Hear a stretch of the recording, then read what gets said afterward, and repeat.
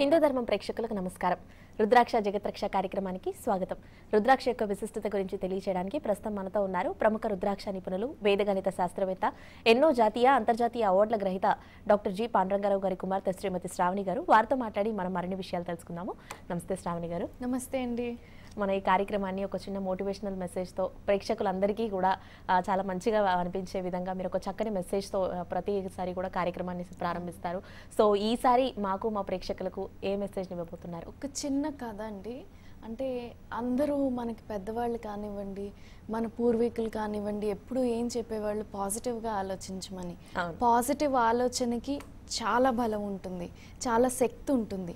అది చిన్న కథలో చెప్పుకుందాం. ఎందుకంటే మనం ఇట్లా ఒక మాట చెప్పుకుని వెళ్ళిపోతే అది అర్థమైన వాళ్ళకి అర్థమవుతుంది, కొంతమంది విని వదిలేస్తారు. అలా కాకుండా ఒక చిన్న కథ. మనందరికీ తెలుసు ఒక గొప్ప సైంటిస్ట్ థామస్ ఆల్వా ఎడిసన్. ఆయన లేకపోతే ప్రపంచంలో ఎన్నో లేవు. ముఖ్యంగా మాట్లాడుకుంటే లైట్ లేదు.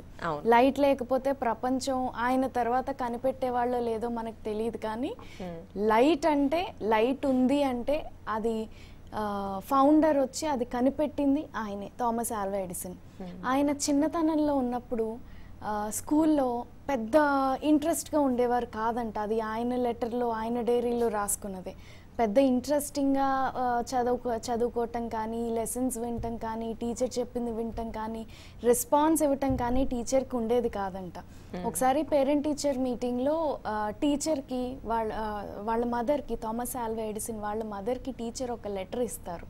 లెటర్ ఇచ్చి మీ అబ్బాయిని ఇంక తీసుకెళ్ళిపోండి అంటారు. ఆ లెటర్ ఓపెన్ చేస్తే లెటర్లో ఏముంటుందంటే, మీ అబ్బాయి చదువుకి పనికిరాడు, బుద్ధి లేదు, అసలు జ్ఞానం లేదు, తెలివి లేదు, ఇవేవీ లేనప్పుడు చదువు రాదు. సో మీ అబ్బాయిని దయచేసి మీ దగ్గరే ఉంచుకోండి అని. ఆ తల్లి ఏం చేయాలి? జనరల్గా నార్మల్గా ఎట్లా రియాక్ట్ అవుతాం? ఇట్లా రాగానే ఇట్లా టీచర్ చెప్పారంటే అసలు ఏంటిది, నువ్వు ఎందుకు చదవట్లేదు అని ఒక రకంగా రియాక్ట్ అవుతారు. అలా కాకుండా ఆవిడ ఎంత గొప్ప పని చేశారంటే, థామస్ ఆల్వా ఎడిసన్ వాళ్ళ మదర్ దగ్గరికి వెళ్ళి అడుగుతారు, నీకు టీచర్ లెటర్ ఇచ్చారు, ఏముంది అందులో అని.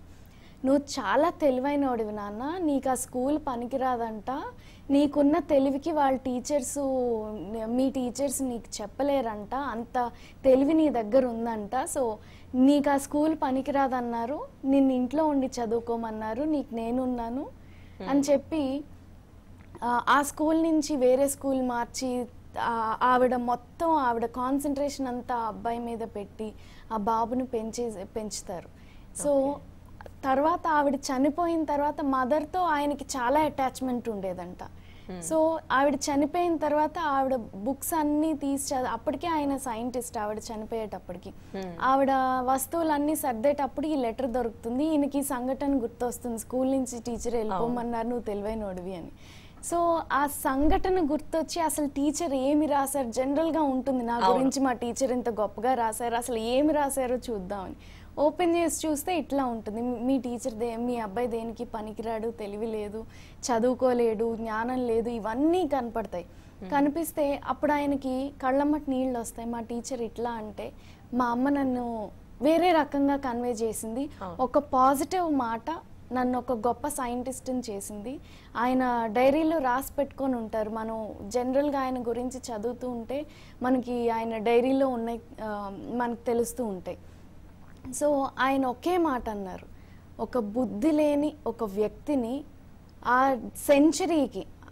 సెంచరీకే గొప్ప సైంటిస్ట్ని చేసింది మా అమ్మ, she is the greatest lady అని. అంటే ఆవిడ ఏమీ చేయలేదు, ఒక పాజిటివ్ మాట ఆయనలో ఎంత మార్పుని తీసుకొచ్చింది. అదే ఆ రోజు నువ్వు బుద్ధి లేని వాడివి, మీ టీచర్ ఇట్లా అన్నారు, మీ టీచరే ఇట్లా అంటే నీకు ఇంకెంత చెప్పింది అర్థం కాదు అని ఆవిడ నెగిటివ్గా రెస్పాండ్ అయితే ఆయన జీవితం మేబీ ఇంకో రకంగా ఉండేదేమో, మనకి లైట్ ఉండేది కాదేమో. ఆవిడ అట్లా కాదు, పాజిటివ్గా స్పందించారు, పాజిటివ్గా కన్వే చేశారు. సో అబ్బాయి చుట్టూతా ఉండి, కొడుకు చుట్టూతా ఉండి, కొడుకు సక్సెస్కి కారణం అయ్యారు. నిజంగానే ఆ సెంచరీకే ఒక గొప్ప సైంటిస్ట్ని అందించారు. ఆయన లేకపోతే మనకి మేబీ లైట్ ఉండకపోవచ్చు. సో తర్వాత కనిపెడతారో లేదో మనకి తెలియదు, కానీ ఆయన అయితే కనిపెట్టారు. థామస్ ఆల్వా ఎడిసన్ అంటే లైట్, లైట్ అంటే థామస్ ఆల్వా ఎడిసన్. సో అంటే ఒక పాజిటివ్ మాటకి, ఒక పాజిటివ్ చేష్టకి, ఒక పాజిటివ్గా మనం చెప్పే ఒక మోటివేషనల్ దీనికి చాలా బలం ఉంటుంది, చాలా శక్తి ఉంటుంది. సో అందుకే మన పెద్దవాళ్ళు ఎప్పుడూ అంటూ ఉంటారు, బీ పాజిటివ్, థింక్ పాజిటివ్ అని. పాజిటివ్ మైండ్ మన చుట్టూ ఒక పాజిటివ్ ఎన్వైర్న్మెంట్ని క్రియేట్ చేస్తుంది. దానికి రుద్రాక్ష కూడా యూస్ఫుల్ అవుతుంది. ఎందుకంటే రుద్రాక్ష వైబ్రేషన్ ఉన్నదే పాజిటివ్ వైబ్రేషన్స్ ఇవ్వటానికి. ఎప్పుడైతే పాజిటివ్ వైబ్రేషన్స్ ఉంటాయో మనసు ప్రశాంతంగా ఉంటుంది. మనసు ప్రశాంతంగా ఉంటే కరెక్ట్ ఆలోచనలు వస్తాయి. ఆలోచనలు కరెక్ట్గా ఉన్నప్పుడు మనం కరెక్ట్గా ఇంప్లిమెంట్ చేస్తాం.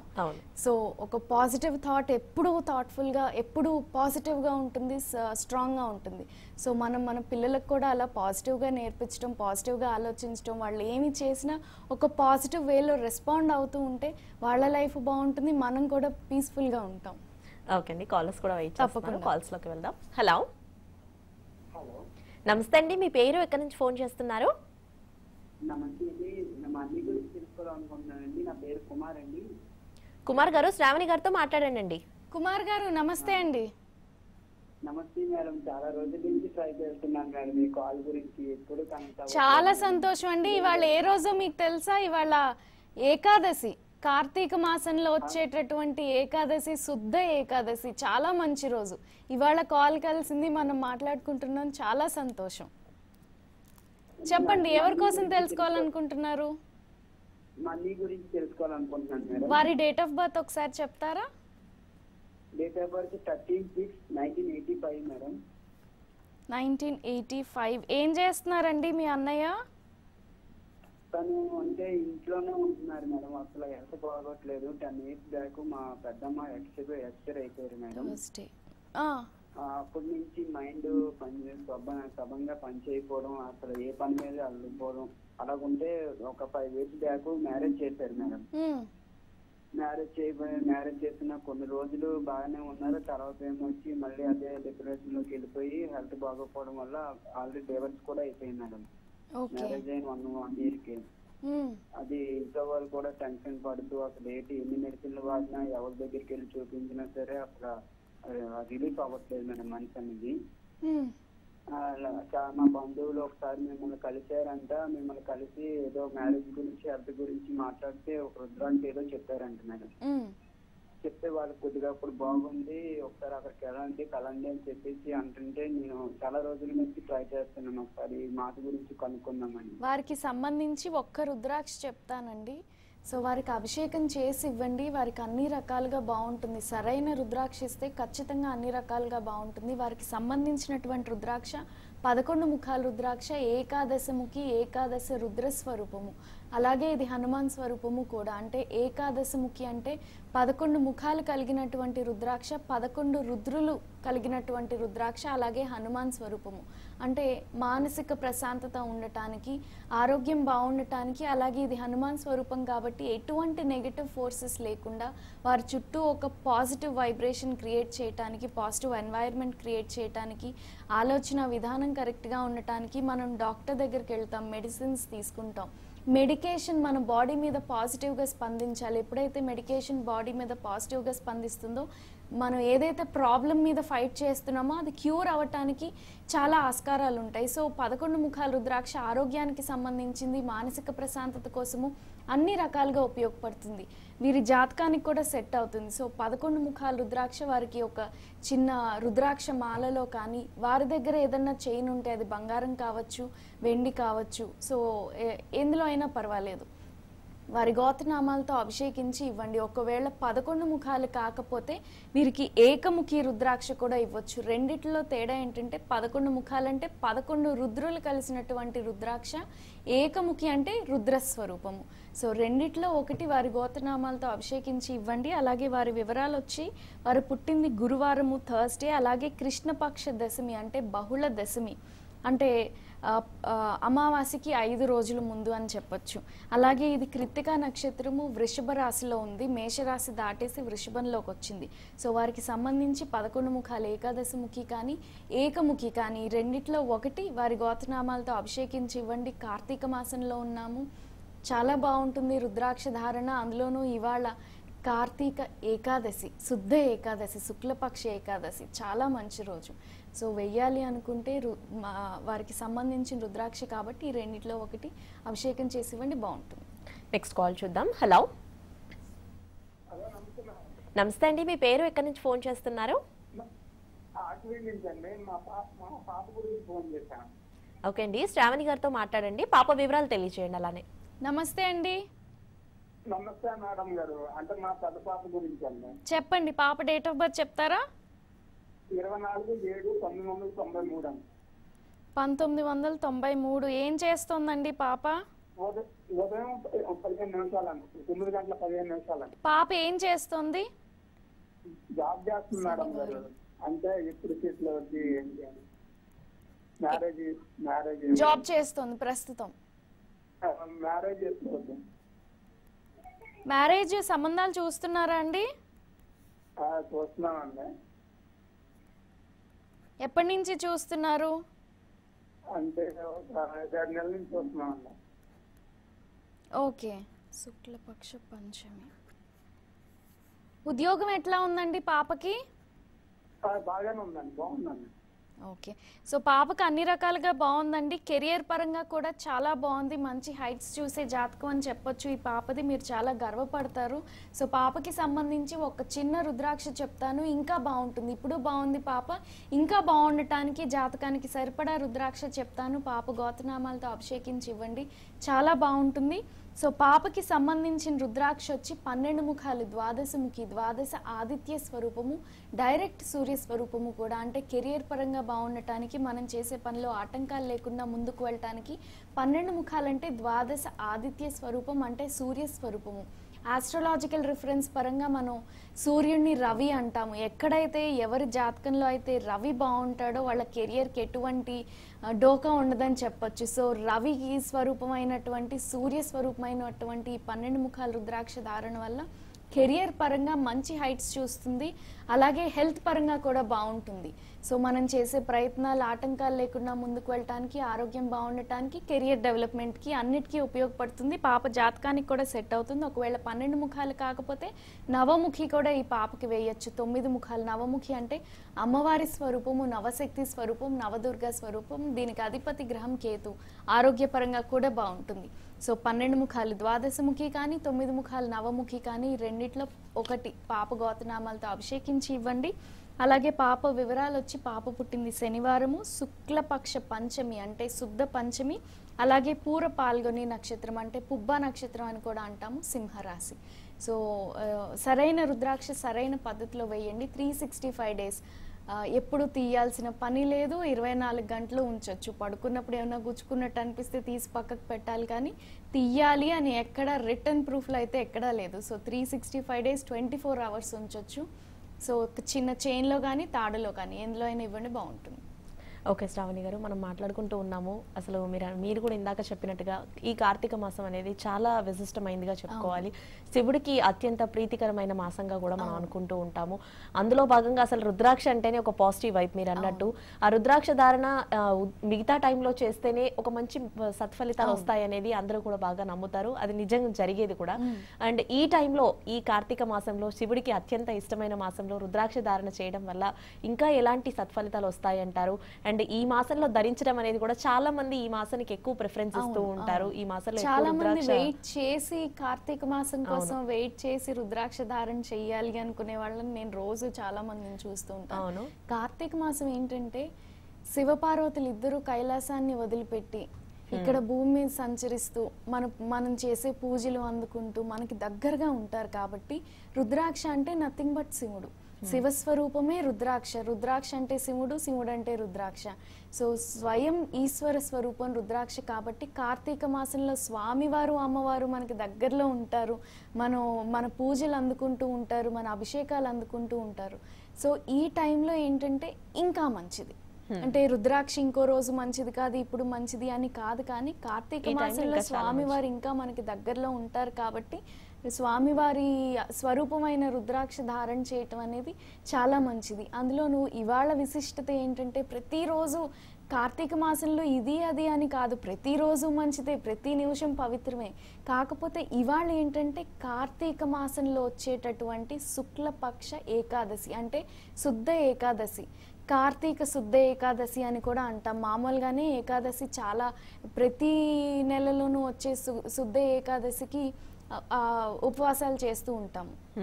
కార్తీక మాసంలో వచ్చేది ఇంకా విశిష్టత సంచరించుకుంది, రుద్రాక్ష ధారణకి చాలా మంచిది. సో దీన్ని దృష్టిలో పెట్టుకొని నాన్నగారు కానీ నేను కానీ ఇక్కడ హైదరాబాద్లో సోమాజిగూడలో నాన్నగారు అందుబాటులో ఉంటారు. ఇంకా నా విషయానికి వచ్చేసరికి అందరికీ చెప్పాను, హైటెక్ సిటీలో అక్కడ ఉన్న వారికి దగ్గరగా నేను ఉండాలి, అంటే దూరం అయిపోతుంది కాబట్టి హైటెక్ సిటీలో ఉన్న వారికి నేను దగ్గరగా ఉండాలి కాబట్టి హైటెక్ సిటీలో ఉదయం నుంచి సాయంత్రం వరకు నేను అందుబాటులో ఉంటాను. మీకు వీలైన సమయంలో నా దగ్గరకు వచ్చి నన్ను కలవచ్చు. మీకు సంబంధించిన రుద్రాక్ష తెలుసుకొని రుద్రాక్ష ధారణ చేసి అక్కడే అభిషేకం చేసుకొని రుద్రాక్ష ధారణ చేయటానికి అన్ని రకాలైన ఏర్పాట్లు ఉన్నాయి. అంతేకాకుండా ప్రతి సంవత్సరం ఏదో ఒకటి చేస్తూ ఉంటాం. ప్రతి సంవత్సరం కార్తీక మాసం వచ్చేసరికి ఏదో ఒకటి మన సంస్థ తరపున అనొచ్చు, లేకపోతే నాన్నగారి తరపున అనొచ్చు, ఒక చిన్న బహుమతి లాంటిది వచ్చిన వాళ్ళకి ఇస్తూ ఉంటాము. అలాగే ఈ సంవత్సరం వచ్చేసరికి moon stone Ganapati. Moon stone Ganapati అంటే చల్లగా ఉంటుంది.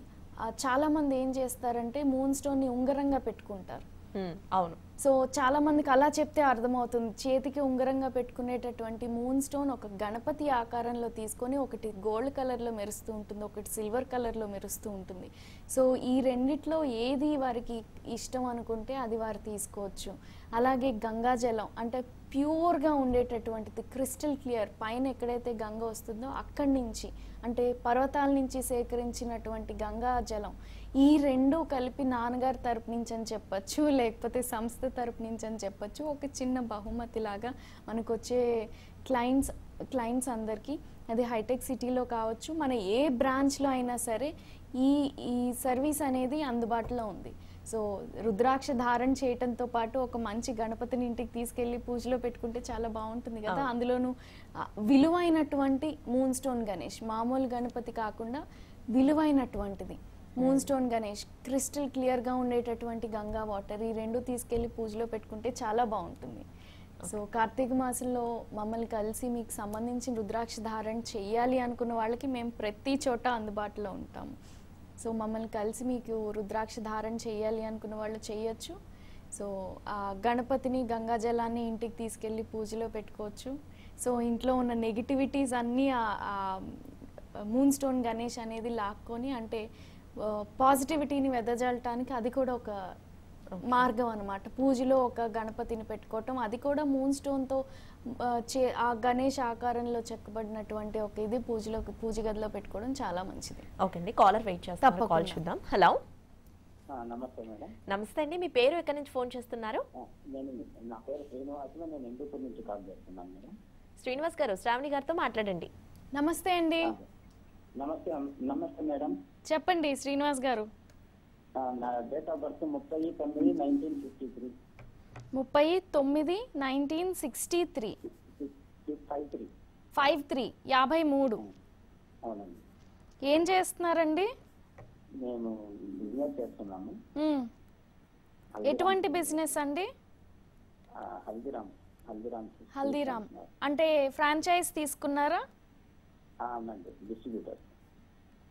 డిస్ట్రిబ్యూటర్. ఎట్లా ఉందండి చేసేది? గురువారం బిజినెస్ బాగానే ఉంది, బిజినెస్ ఏం ప్రాబ్లం లేదు. నాకు హెల్త్ విచారము కొంచెం ఇబ్బందిగా ఉంది, బ్యాక్ బోన్ ప్రాబ్లం ఉంది. తర్వాత కొన్ని కార్యక్రమాలు పెండింగ్ లో ఉన్నాయి కాకుండా, కాబట్టి దానికి ఏమన్నా మీరు సజెస్ట్ చేస్తారని. చతుర్దశి. పిల్లలండి?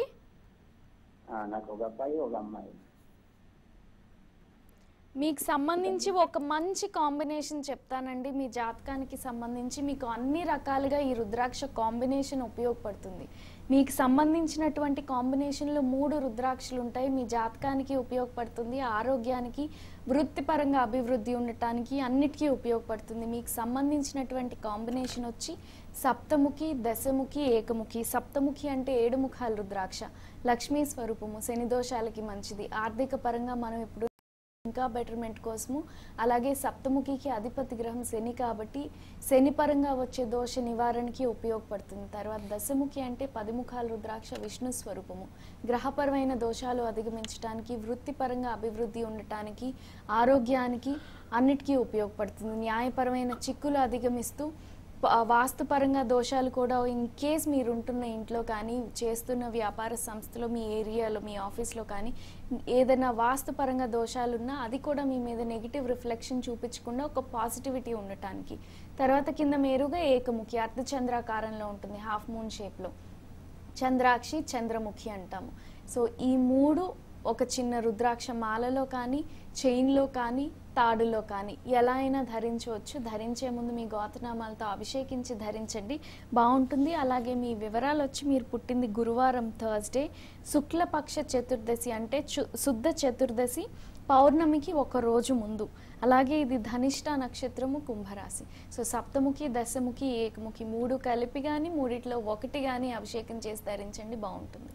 ఓకే శ్రావణి గారు, ఎప్పుడు అనుకునే విధంగానే ప్రేక్షకులకి మాకు అగైన్ మళ్ళీ ఒకసారి మీరు కానీ నాన్నగారు కానీ ఎప్పుడు అవైలబుల్గా ఉంటారు పర్యటనల గురించి ఒకసారి? తప్పకుండా అండి. అంటే అందరికీ తెలిసిందే, ఇందులో ఎటువంటి మార్పు ఉండదు, స్కెడ్యూల్స్లో మార్పు ఎటువంటిది ఉండదు. నాన్నగారు సోమాజిగూడలో ఉంటారు, నేను హైటెక్ సిటీలో ఉంటాను. సో ఇవాళ ఏకాదశి చాలా మంచి రోజు, రుద్రాక్ష ధారణ చేయాలి అనుకున్న వాళ్ళు మమ్మల్ని కలిసి మీ సంబంధించిన రుద్రాక్ష ధారణ చేయొచ్చు. అలాగే ఇంకా మిగిలిన చోట్లకి వచ్చేసరికి నాన్నగారు ప్రతి గురువారం విజయవాడలో అందుబాటులో ఉంటారు.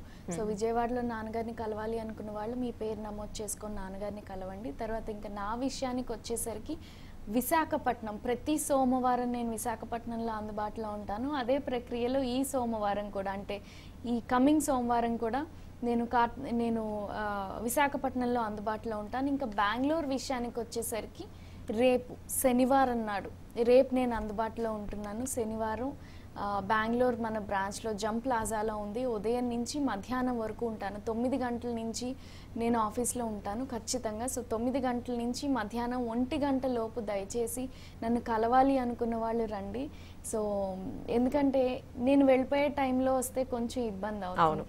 సో అలా కాకుండా నన్ను కలవాలి అనుకున్న వాళ్ళు 9 గంటల నుంచి 1 గంటల మధ్యలో వచ్చి నన్ను కలవచ్చు. మీకు సంబంధించిన రుద్రాక్షలు అన్నీ అవైలబుల్గా ఉంటాయి, ప్రతి ఆఫీస్లోనూ అవైలబుల్గా ఉంటాయి.